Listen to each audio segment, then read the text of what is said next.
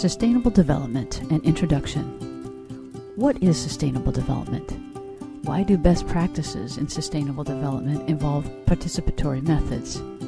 How are the equity, environmental, and economic goals related? We'll examine these questions in this video. The need for sustainable development came after a team of scientists from MIT used computer simulation to model the Earth as a dynamic system. This was published in a book called Limits to Growth in 1972, in which they showed, through their simulations, that there was a real potential for a global collapse of the biological support systems on which human life relied upon if we continued to conduct business as usual. The most widely cited definition of sustainable development, shown here, comes from the United Nations 1987 Brundtland Report. This definition leads to many questions, such as, what will be needed by future generations? This seems impossible to answer, but there are a few things we do know. The fact that we are using resources faster than the rate at which they're being regenerated will guarantee that they won't be available for future generations. Let's look at another metaphor for sustainable development. The idea depicted here is that of stocks and flows. The term sustainable means that the flow of expenses is less than the flow of income. In this scenario, the stock of resources is not depleted. The term development implies an increase in sufficiency of real human well-being for all. As you can imagine, this term well-being, which refers to comfort, happiness, and health, can mean different things to different people. This is one of the inherent challenges with sustainable development. Sustainable development brings to mind the parable of the elephant and the three blind men.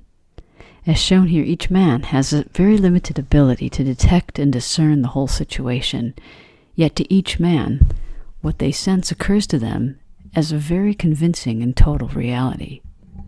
For sustainable development, multiple perspectives are required. At the time of this recording, sustainability science is an emergent field. Current best practices in sustainable development call for participatory designs, which engage all stakeholders in the process of design, giving equal voice to all. Oftentimes, sustainability is modeled as a balance between the competing goals of economic, environment, and equity. In this model, sustainability is viewed as the overlapped region where all goals are met.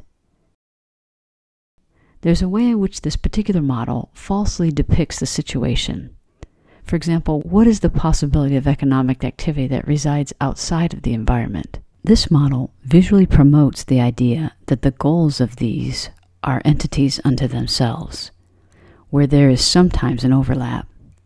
This can lead to the false notion that there is an inherent competition between the goals of economy, equity, and the environment. An alternative model is to consider the physical relationship between the three. There's one environment that we all share.